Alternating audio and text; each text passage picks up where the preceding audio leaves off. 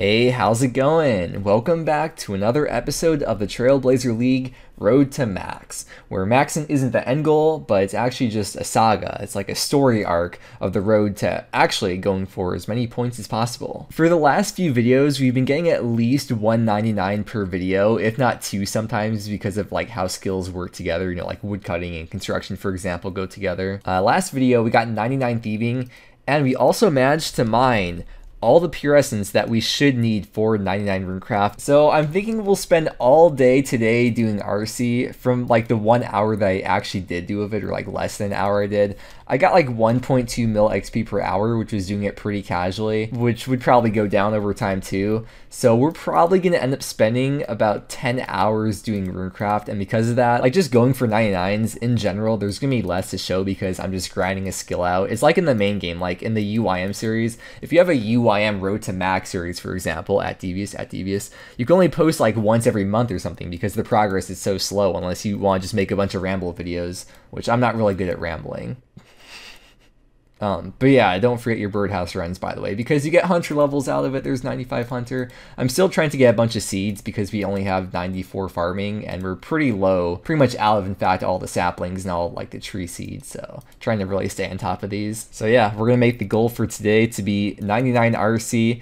We have 60,000 essence. Ooh, I should get like a thumbnail of the 60k essence. That'd probably look nice. I like wearing graceful as well, ironically. It's gonna be fun. I'm just gonna wear it like every time I go skilling from now on because everyone has unlimited runs, so it doesn't matter like getting the run restore, but it's just gonna be funny. So if you couldn't tell, we're gonna be doing runecrafting at the ZMI altar.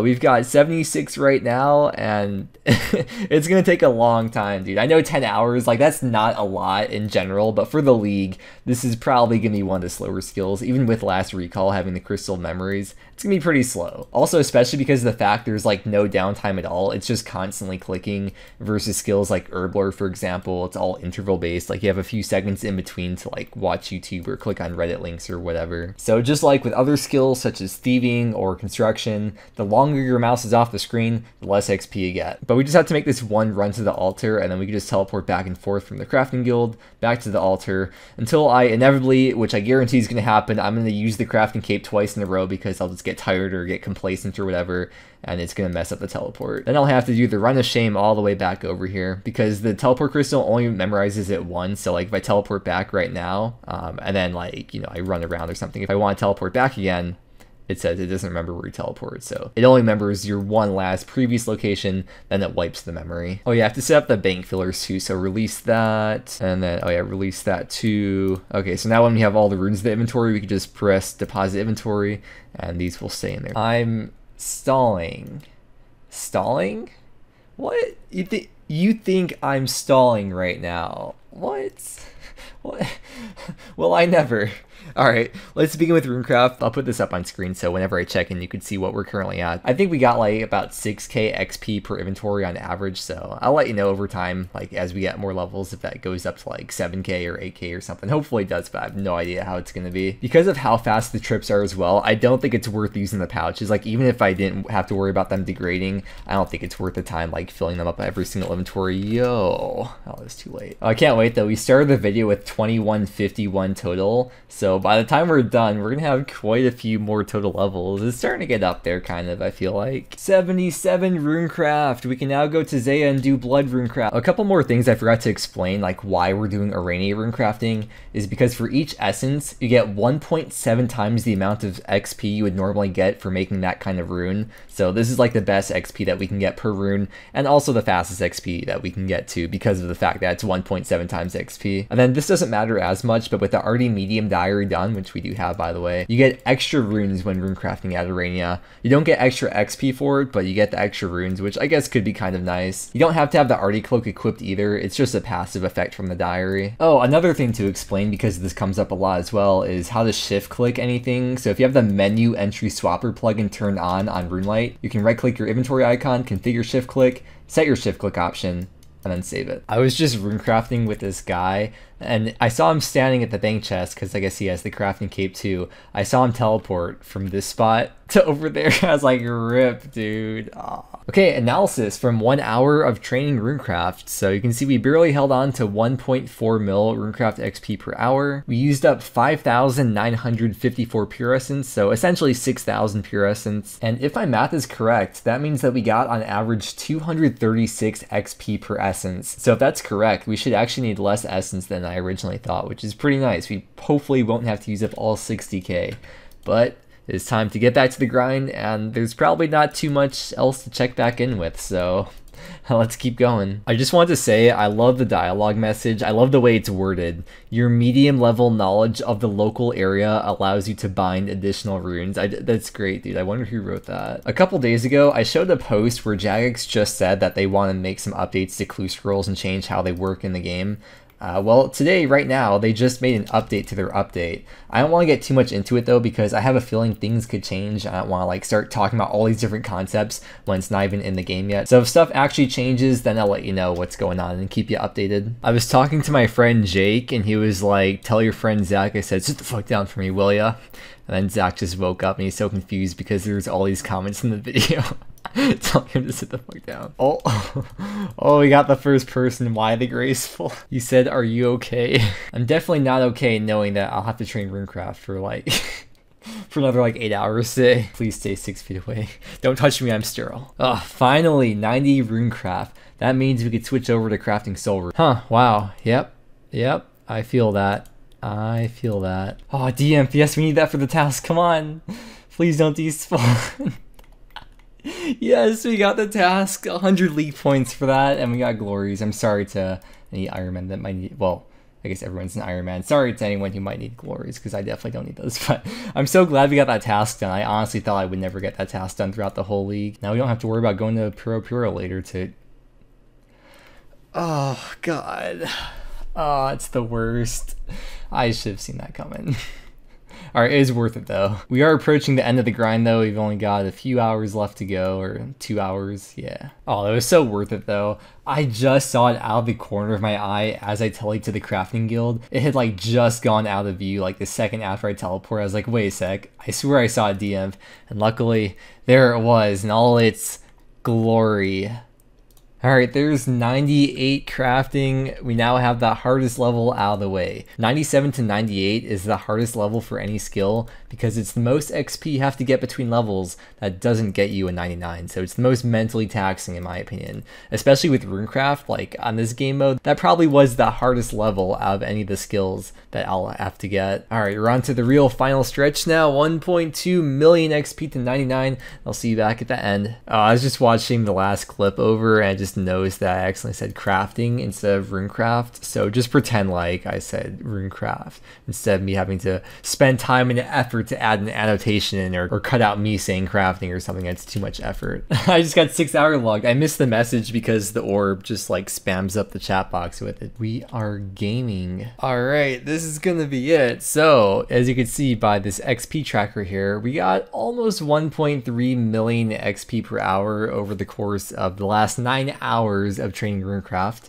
Let me take this off the screen. But this is the last inventory, and I have gathered all of you here today to witness this very special moment of probably the most annoying skill for me at least to get to 99.